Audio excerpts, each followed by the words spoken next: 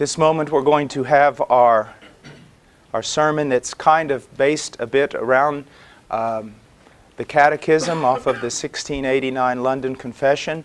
It is for our children and for our young people, but we have heard a lot from our adults saying, I think I understand a lot of things through these sermons that I've never understood before. Now, before we get there, let me just, again, I want to teach you.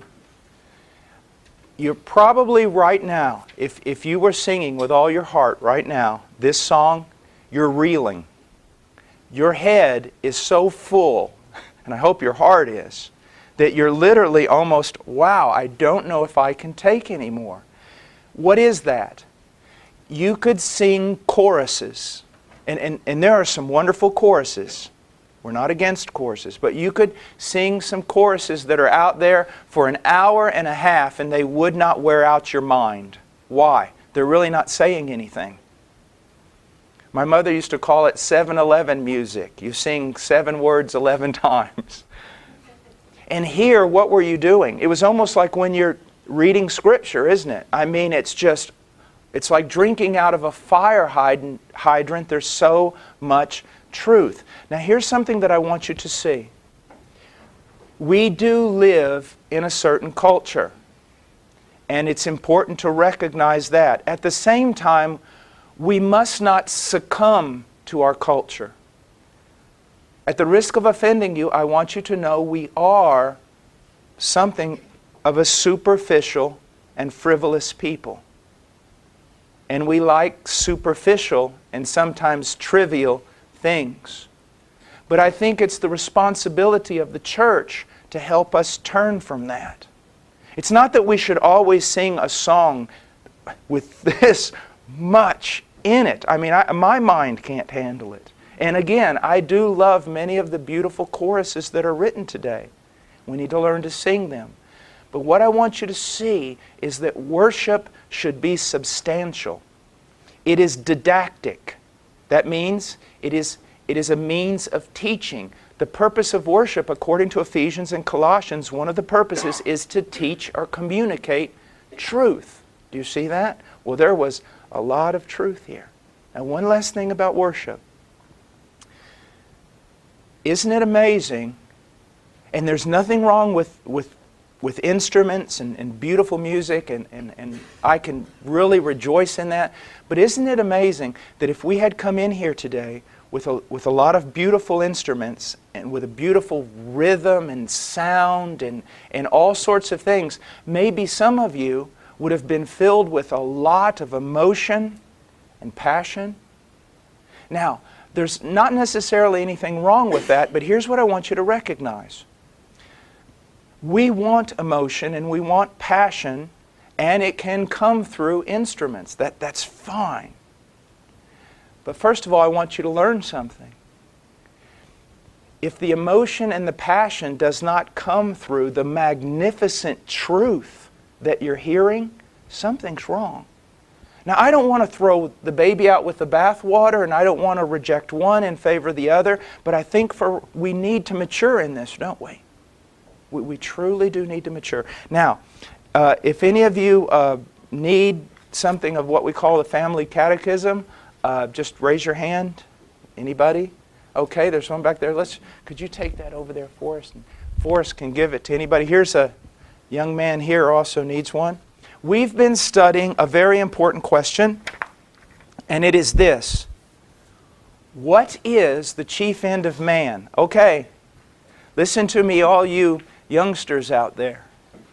What is the reason why you were made? That's very important. Why did God make you? Remember the story I told you? If you see a man standing out on the sidewalk in the rain and you ask him, "Sir, why are you standing here in the rain?" And he looks at you and says, "Well, it's because,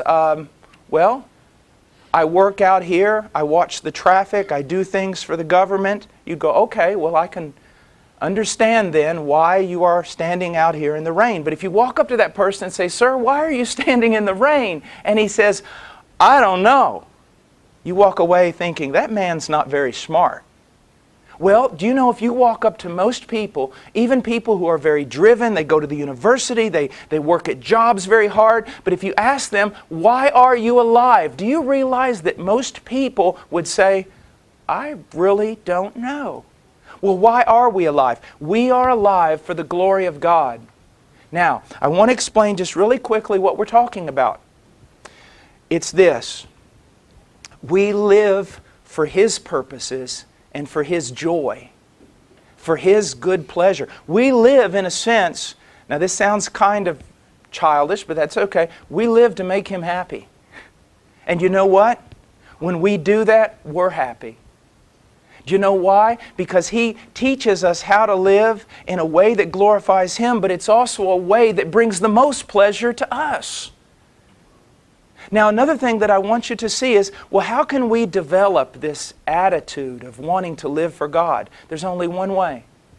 That is to know more about Him. Have you ever seen maybe a little boy or a little girl and you thought to yourself, man, I want to be their friend. But then you got to know them and you thought to yourself, I don't want to be their friend. I mean, they're not very nice. They're very selfish. They're ugly. They're mean. And so you walk away from them. But then there's other little children, maybe a boy or a girl, and you walk up to them and you think, I would really like to know them. And then you get to know them and they're wonderful. And so you say to yourself, I would like to get to know them more. I would like to be with them more. And the more you know about them, the more you like them, the more you want to be with them, the more you want to do things with them. I know you've experienced this before. That's the same way. I know we use all these big words, but that's the same thing we're talking about when we talk about God. You see, the more you know Him through His Word, the more you know Him through just walking with Him and seeing what He does, the more you'll want to be with Him if He's changed your heart.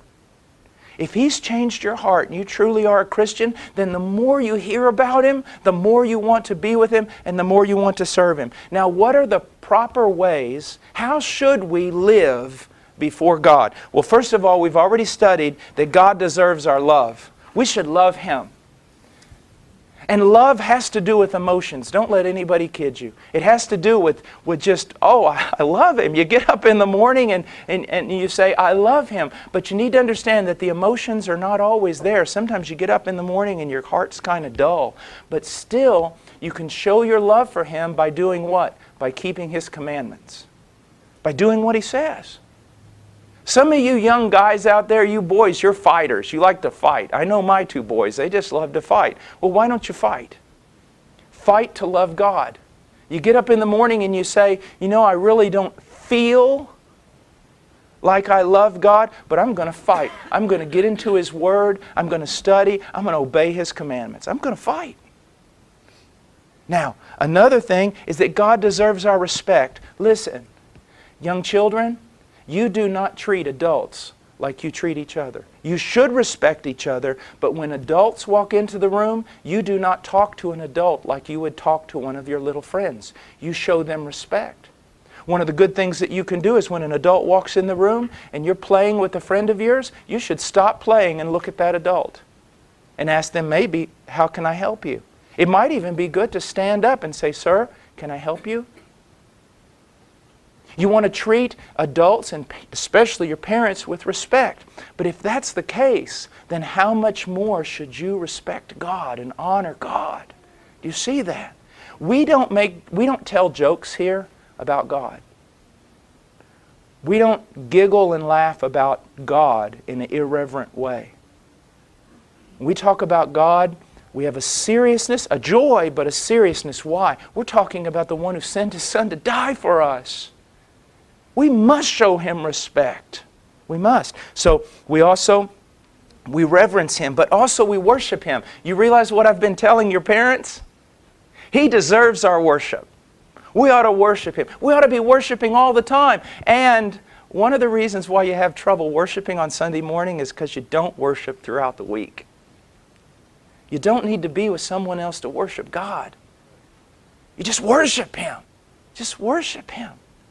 Okay? And then also, He deserves our gratitude and our thanksgiving. Brother Shannon was moved in his heart because he was thinking about, look at what I deserve. I don't deserve anything good. I deserve to go to hell. I fail all the time. But look at what God's done for me. He's died for me. He sent His Son for me. Oh my, I must have gratitude. I must have thanksgiving. If God didn't give you any other blessing the rest of your life, you should still worship Him because He's given us His Son. His Son. Now, it goes on. He deserves our trust. Our trust. If you walk up to me,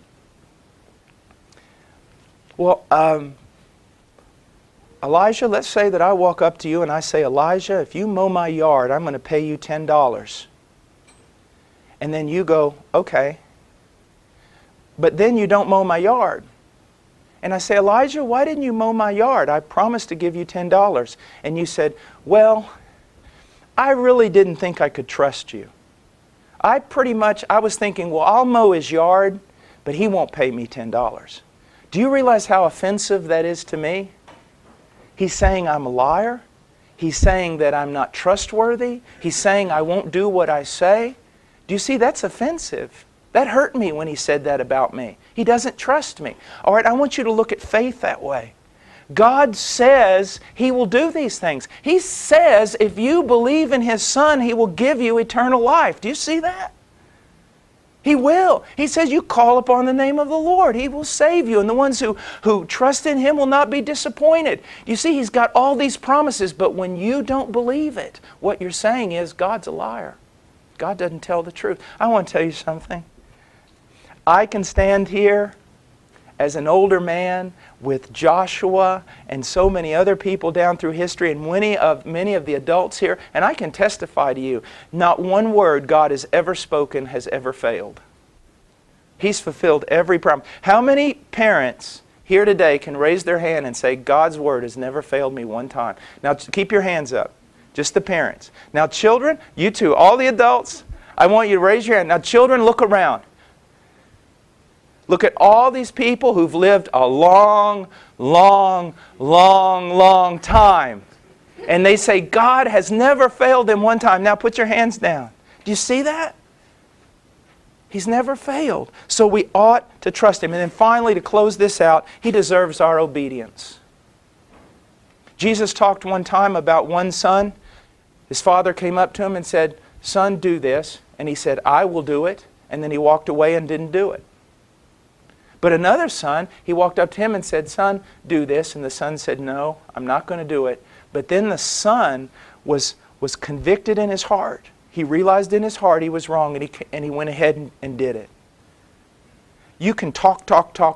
Listen to me, kids. You can talk. The world is full of talkers. Even in Pilgrim's Progress, which I hope you all will read with your parents, there's talkative. He just talks and talks and talks about how obedient he ought to be and this and that, but he never obeys. Don't be that way. Remember what we read in James? Don't talk too much. Just obey His commandments. All right. I hope this has been a blessing to you, and I pray that you will come to believe in Jesus. And I beg you, children, I beg you, listen to me. If you're sitting there and you're thinking, I don't know if I'm saved, go to your parents. And parents, if they come to you and they don't have questions, come to me, come to somebody here. All right? Little children, listen to me. If you want to be saved, you can be saved. You can. Believe on the Lord Jesus Christ and you'll be saved. And little children, realize this. This is the most important thing. There's nothing more important. There's nothing more important than believing in Jesus. There's not.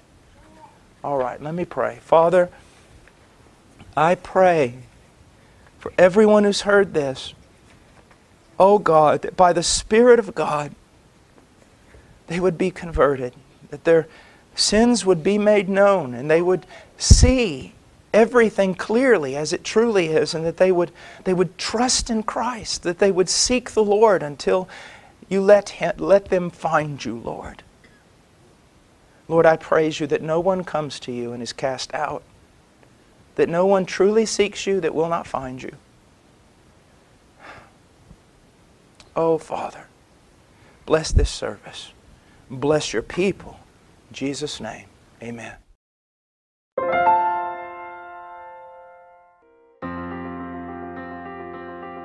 Please visit our website at heartcrymissionary.com. There you will find information about the ministry, our purpose, beliefs and methodologies, and extensive information about the missionaries we are privileged to serve.